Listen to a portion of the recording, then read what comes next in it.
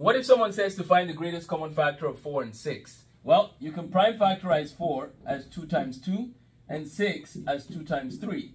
So you write it out like that, and you write it out like that. You circle what they have in common, and that is the greatest common factor. So the greatest common factor is 2. It's basically the greatest amount they have in common, okay?